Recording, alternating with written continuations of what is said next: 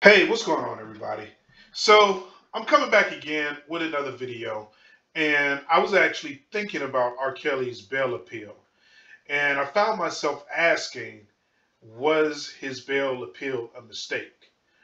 And then you look at the fact that not only did he appeal in New York, but then he followed through with several other motions for bail in Chicago. And I'm asking myself, was it a mistake? Was his appeal for bail and the repeated attempts of bail in Chicago a mistake? And some people will probably just think I'm being negative, and I always try to prevent from being negative, but I think sometimes you really have to be true to yourself, and you have to, look at some of the things that you're doing, because whether you win or lose, or whether you prevail, or you succeed or not, a lot of times you can always get something out of it, right? Just because you have a temporary defeat or momentary loss, it's only temporary, and it's only a momentary loss if you choose to get what is called the seed of equivalent benefit. Every failure, every defeat in this world, so I'm told, and I believe it, every failure, every defeat has a benefit. And if you glean that benefit, then you've basically transmuted. You're basically turning lead into gold, right? A little alchemy for you there, right? So you're observing failures gives you the opportunity to turn lead into gold, and that's if you guys think his appeals were actually failures. I'll say this, and you know what? Before I go too deep, let me just go ahead and read the order in Chicago.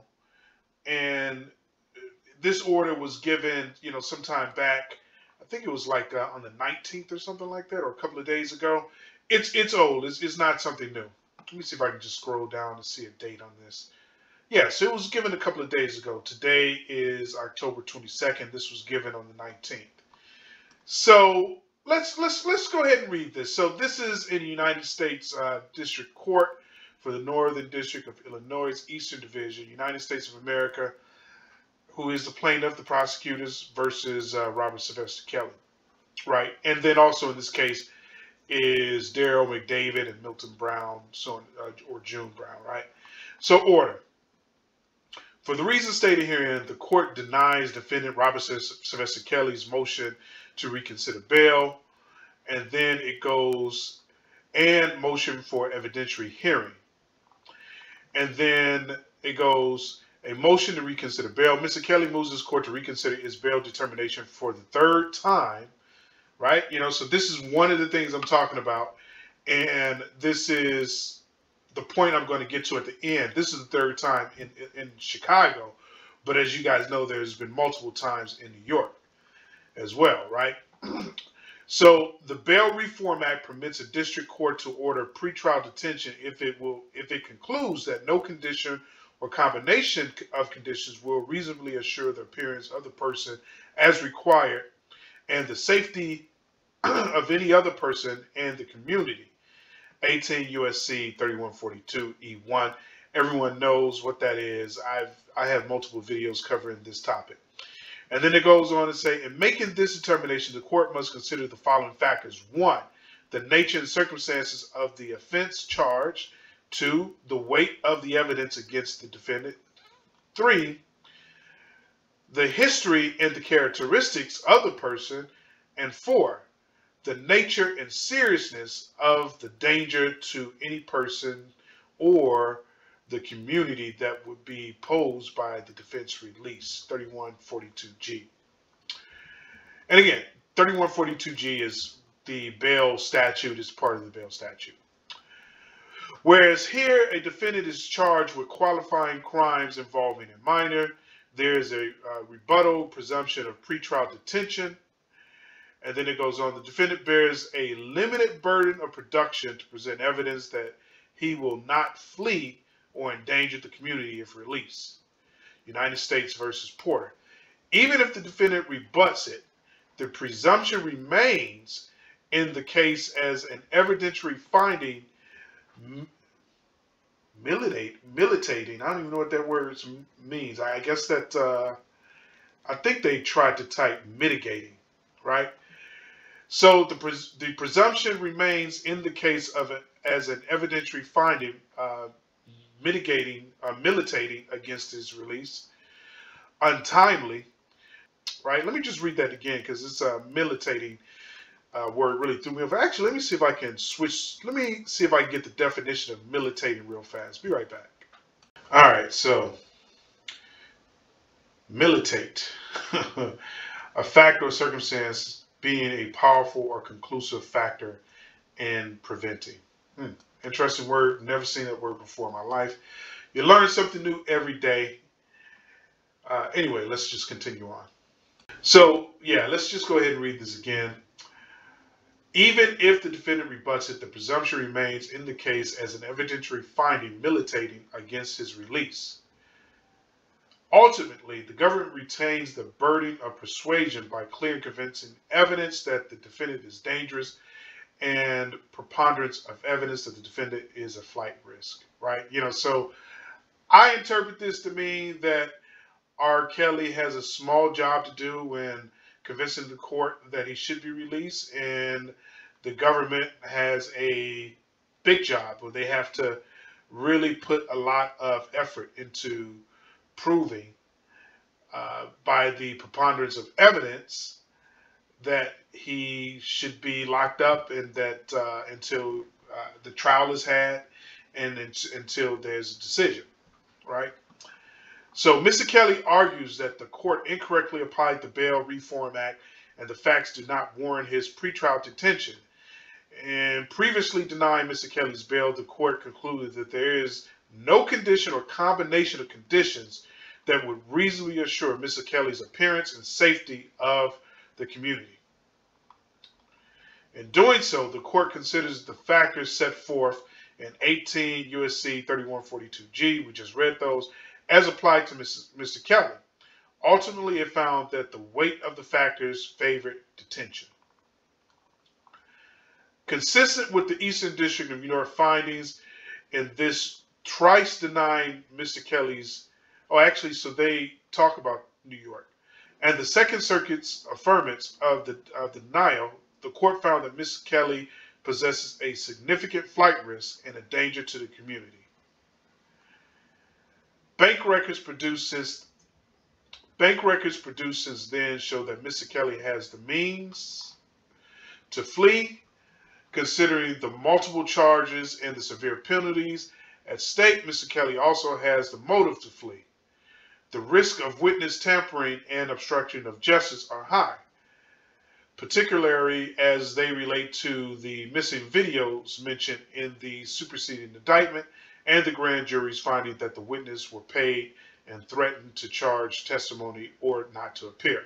Particularly as they relate to the missing videos mentioned in the superseding indictment and the grand jury's finding that the witness were paid and threatened to change testimony or not to appear.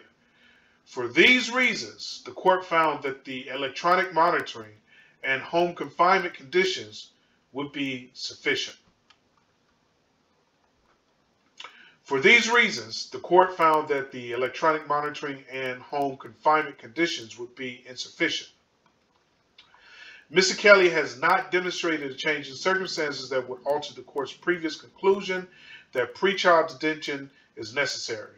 Further, even if the court were inclined to grant the motion, Mr. Kelly remains subject to a pretrial detention order from the Eastern District of New York that was recently affirmed by the Second Circuit Court of Appeals.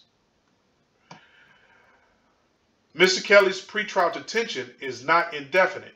Indeed, Mr. Kelly and Mr. Brown recently agreed to the government's proposal to set a trial date and the next status conference on December 16th. So December 16th, we should have trial dates. While McDavid objected alone, Mr. Kelly will go to trial as soon as it is safe and practicable. Until then, he will remain in detention. Then it goes on to talk about the evidentiary hearing. Mr. Kelly also moves for either immediate release or an evidentiary hearing to investigate a recent incident with a former fellow inmate at the Metropolitan Correction Center. Kelly asserts that the inmate physically assaulted him and that MCC personnel, among other things, failed to intervene in a timely manner. Mr. Kelly does not cite nor can the court find any cases to support his contentions. While the incident is concerning, it does not warrant immediate release, nor is it material to the court's detention determination under the Bail Reform Act. This single isolated incident does not suggest that the Bureau of Prisons is incapable of safely housing Mr. Kelly. The inmate involved in the incident with Mr. Kelly has since been transferred to a different facility. In any event, release from custody is not the appropriate remedy for such a wrong. If Mr. Kelly wishes to challenge the conditions of his confinement or the MCC's ability to protect him, he can bring those claims in a separate civil action following proper exhaustion of remedies. Accordingly, the court denies Mr. Kelly's motion to reconsider bail and a motion for evidentiary hearing. So let me go ahead and get into this. So now, as you just heard me read, he was already denied bail 3 times in New York, and then he was also denied bail several times in Chicago. And again, I'm not trying to be negative. Definitely not trying to be negative. I don't want y'all to come and start beating me up and say, oh, you being too negative, say something positive, get some positive videos. What you need to understand that sometimes you have to, and if you're not doing this in your life personally, you're not living your life right. Sometimes life requires us to take inventory.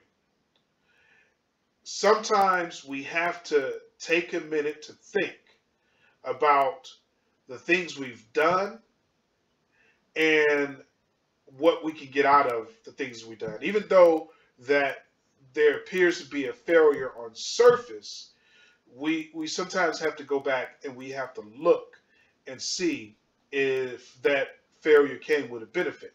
And 90%, I'm just going to say, I believe 99% of all failures come with a benefit. And in my opinion, the bail hearings are over. There's no more. The bail hearings were over way before they even had the appeal. That's my own personal opinion. And I say that for several reasons, but the way that Judge Ann Connolly, or Donnelly, whatever her name is, the way she wrote it, the way she wrote the order, to me, it just seemed like there was just no getting around it, right? And then when he filed a motion for reconsideration, she came back with an even stronger order. So you can tell from the order that she was pretty adamant that she wasn't going to allow her to get out on bail. Now, here's the thing. Anytime you appeal, you really want to have something really solid. First, I don't even like the way they did the appeal. If I was to appeal, I would have did an appeal de novo, which means you want the appeals court to take a fresh look. To me, when they appeal, it seems like that appeal was really just limited to the issues that, very specific issues that they raised in the trial. But when you do a appeal de novo, that means you want the appeals court to look at all the filings in this case. You want the appeals court to look at every little detail as if it was fresh from the first time around, right? Like you want them to take a fresh look at everything. That's why when you ever do appeal, some people choose de novo. Now, if you want the appeal to be narrow and you only want to focus on some specific issues, then you can, appeal based on an error of the judge, right? You can say the judge made an error on this specific thing. I want them to look at this specific error that they made. That's my understanding. Of course, I'm not a lawyer, but you guys know that already. So if you have a difference of opinion, go ahead hit up the comments below and let us know what you think about the appeals process and how it works. So I don't even like the way it was appealed, because to me, it didn't seem like it was a de novo appeal. And to me, it just seems like a de novo appeal is a little bit better, because the judge can look at everything, and if they find any errors, then they can grant you an appeal on an error that you didn't even raise, right? For example, if there are serious constitutional violations, then they can grant you relief based on that, even though you didn't ask for it, right? So that's the way I would have did it. I would have went de novo. I would have appealed de novo, but he didn't do that, right? So I think the appeal was a long shot to begin with, and I don't think I would have put time and energy into an appeal. Now, in R. Kelly's situation, I don't know how much money he has. I don't think anybody knows how much money he has. But we're looking at a situation where time is a factor, money may be a factor, and the other factor is his image, right? The more he goes into court and the more he loses these motions and filings, the worse it looks for him in terms of whether or not he's a winner, right? So that's the perception in the courtroom and even outside the courtroom. When it's kind of like you watching a boxing match and you see a guy constantly getting jabbed and constantly getting hit, and his opponent isn't getting hit at all. Your perception is like, damn, this motherfucker getting his ass beat. Put your hands up, fight back. That's going to be your perception, is that that the guy is losing, right? And that's probably the perception that a lot of people have in this R. Kelly case as it pertains to R. Kelly. And I've even seen people post stuff like that. They're saying that he hasn't won. I'm not even going to say who it was, but I think I saw someone say he hasn't won a motion yet, right? I mean, and it's true, he hasn't won a motion yet, but it doesn't mean he can't win his case. But it's just one of the aspects of this case is perception. Then you have time, and then elements. So let's say elements. So one element is the perception of whether or not you're winning and losing. Another element is time, and then another element is money, right? So looking at the appeal, I think the appeal tapped all those different elements, right? It made R. Kelly look like he's losing because he lost all those motions and the appeal. Then it wasn't a good use of time, in my opinion, right? I think it's in some situations, depending on what it is, if you have money, you can buy time. What do I mean by that? So if you have enough money and you have several things that you want to get done, you can hire people to go and focus on all those things that you need done and get them done in a quicker amount of time, right? So that's what I mean when I say that. I guess what I'm trying to say is situations where it doesn't matter how many people you pay to work on something, only one person or one or two people can work on it at one given time. So throwing more people and money at the problem is just going to be a waste, right? So I don't know that it was a good use of his time, because even though he may or may not have the money, it's still not a good use of time, because he could have paid those people to do something else. And I think that the best way to use his time would have not been to pursue this motion, because it's already clear, based on the fact that you were denied in New York, and you were denied in Chicago a couple of times. It's clear that they're not letting you out on bail. While I don't really believe any of the reasons why they're keeping you behind bars is true, because I mean, you were obviously out on bail in the state case, and you were doing just fine with the state case, but now they want to trump up all these other charges, and now they lock you down. I think the thing that's really hurting him is the allegation that he paid off the witness in the state case. So they're probably saying, nah, we're not going to risk it. We're just going to go ahead and lock him up. And that way we don't have to worry about the witness being tampered with. And then on top of that, they were able to get the 3 other people indicted with the allegations that he tried to pay, Azriel Clary. So that's kind of what's really hurting him. And I just think that because of that, constantly applying for bail, appealing to bail, is not the best investment of time. It wasn't the best investment of money. And the fact that, he's continued to lose these things, it's making him look like a loser. And I'm choosing my words carefully. I'm not saying it makes him look guilty. I'm saying it makes him look like a loser. And again, I give you the analogy where you see 2 guys in the ring boxing, and one guy is constantly being hit in the face, and the other guy hasn't been touched yet. Because that is basically what's happened, is that R. Kelly is constantly losing these motions, and he hasn't really won any motion against the government, right? So it's pretty much a good analogy. The government is constantly decking R. Kelly in the face, but yet the government has yet to get, hit in the nose, hit in the face. They don't have any blood on their face or anything like that. So it makes it look like the government is winning and R. Kelly is losing. That's the unfortunate thing about this. So, so to me, it was a waste. It was a bad move. That's my personal opinion. It was a bad move.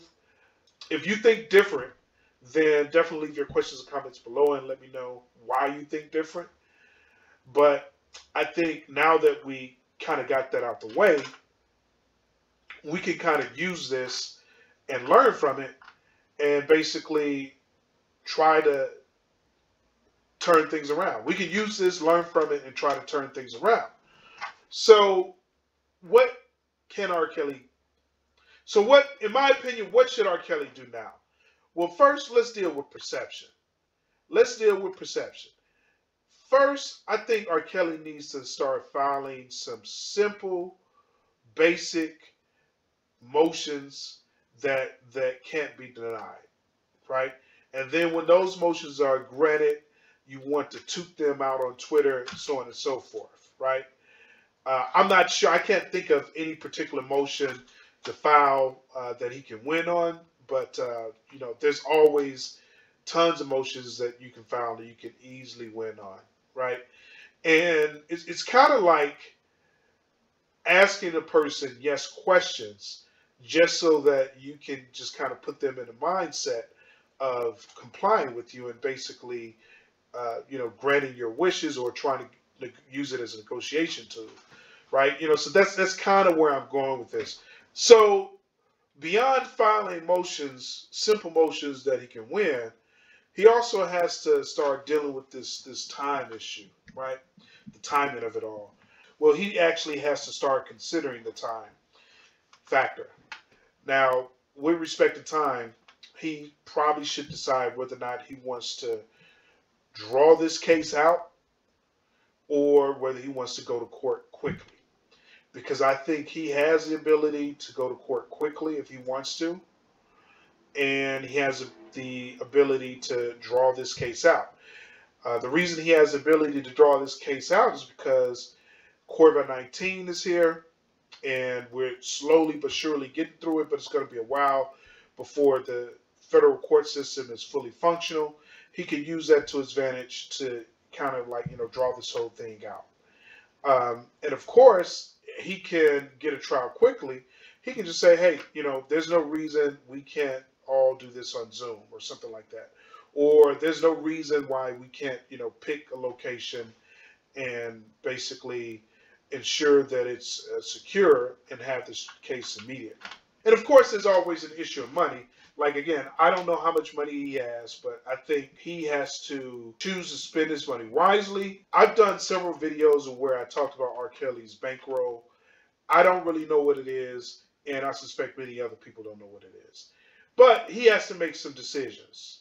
He can choose right now to go and take his money and just drop it on the best known or the highest profile lawyers that are available, or he can choose to take that money and then he can go and basically just get several, he can get a few experienced lawyers and then he can get several inexperienced lawyers, right? So now the reason he would do something like this versus the latter is obvious. You would go and get that one high profile lawyer because they have a known history of winning, and obviously they've been doing something to make them win, and beyond the fact that their client may be innocent or guilty, they know how to play the game, right? And they have experience as a winner, right? So yeah, I mean it's a good strategy just to dump all your money on a lawyer like that and just let it ride. And then of course you have the other strategy where you could potentially just go ahead and get a few experienced lawyers, but not necessarily, high profile lawyers, and then you can get a whole bunch of inexperienced lawyers.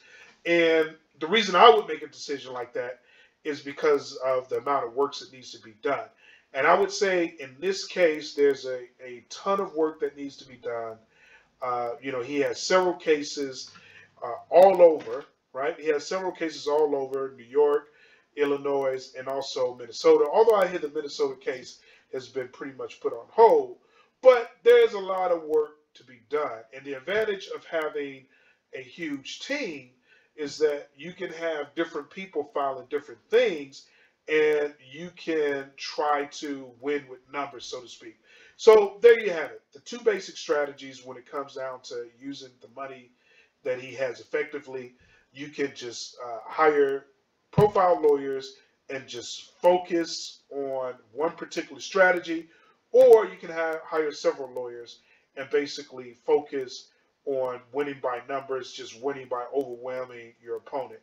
So all that being said, I think, just getting back to the subject at hand, I think the appeal was just kind of a loser's move. I get it. I understand. Being behind bars is not the best place to be, and it as well also makes you look guilty. But I think I think it does two things. I think there's going to be a psychological effect on R. Kelly by constantly applying for bail and losing, and I also think that it just kind of stressed him out, so to speak, right? Because he's constantly running back and forth to court. Perception, time, and money. I don't think constantly filing motions, filing appeals for bails was the best move, because essentially it was a waste. And I think the thing to get out of all that from this entire experience, the one thing that R. Kelly can take away is that he can now be more conscious. If he successfully manages these elements wisely, perception, time, and money, he's more than likely to win the case. And again, this case is not over. It's still anyone's case to win. R. Kelly can still win it.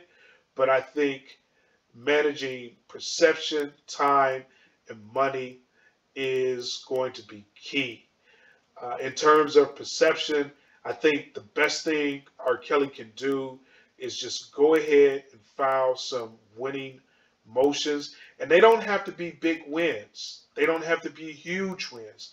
The little wins lead up to the big wins, to basically get the winning perception out there, and then he can start posting on Twitter, hey, I just won this motion. Hey, I just won that motion. Hey, I just won this motion. He needs to file motions that, number one, he can easily win, and then number two, that's going to be incredibly difficult for the government to protect against. And they don't have to be relevant motions. They don't have to be big motions. He just needs winning motions at this point. Think of it like the jab in boxing. The jab, if nothing else, like, people can't get knocked out with a jab. I haven't seen it happen in a long time, but I imagine it can happen. What the jab does, though, is that it wears you down. You're constantly being jabbed in the nose over and over and over, and then eventually that nose gets tender and you just can't take it anymore, right? Or at the least, the jab becomes such a distraction, and then you're able to get in the hook or the cross, so on and so forth. So all I'm trying to say is that perception is key here. And then with his time, he just has to be conscious of his time. What motions are going to give me the best, are going to do better, are going to be more efficient use of time, right? Um, if it's a winning motion, even though it's not a huge win, is not that really relevant, is not that much relevant, but it's going to give me a win. Me personally, I would say that's a really good use of my time. Um, the bail motions, the constant, like the first two, like the first motion for bail, okay, they deny that, then I do a motion to reconsider, okay, they deny that, and then I go over to Illinois and I file a motion for bail, they deny that, and then I go back over to New York and I appeal the bail, they deny that, and then I come back over to Chicago and apply for bail. You see what I'm saying? It's just too much, too many losses, and it's really not a good investment of time, especially when you're going back and forth to different states and things of that nature. So it's just too much. So I would say these are some of the things that he has to consider. If he files a motion and he loses badly, he has to consider whether or not it's going to be a waste of time to file a motion to reconsider and run back and forth and file that same, essentially the same motion in another state. It's not going to be the best use of time. Now remember, they designed this thing to essentially break R. Kelly. That's why they have him fighting four different cases, essentially. The Minnesota case, even though it's on pause, it's still hanging in the background, and they can activate that case whenever they see fit. And when I say they, I mean the government. Don't think that the state and federal government aren't coordinating, right? So they designed this thing to basically break him. It's a game whereby it's a strategy whereby they're trying to make sure he loses. He's fighting a case in the state, and he's fighting a case in the Illinois federal court, and he's also fighting a case in New York federal court. This is a gauntlet. They set up this gauntlet, and they've designed it to break R. Kelly. So because of it, he has to really consider where he wants to put his time in to give him the best result. And then, of course, money is going to have the same effect. You're paying for a guy to be in New York. You're paying for a guy to be in Chicago, so on and so forth. And you don't necessarily want to spend money having people run back and forth, so on and so forth. And now, as I understand it, he has attorneys in New York, and he also has attorneys in Illinois or Chicago. And these attorneys may or may not be licensed to practice law in the opposite states. But that's all irrelevant. You really I think he really has to be careful and only focus on motions that are going to win, because motions that aren't going to win are going to be a waste of money. So, that's it. So again, just to recap, perception, time, and money, these are the seeds of benefit that he got from losing his motions and appeal on bail. He now is in a place where he should realize that these are elements that he has to pay attention to. That's it for this video. Go ahead, like, share, and subscribe. Let me know what you think. Am I on point? Am I off? Am I just crazy, talking out of the side of my head? Let me know what you think. Thanks for watching.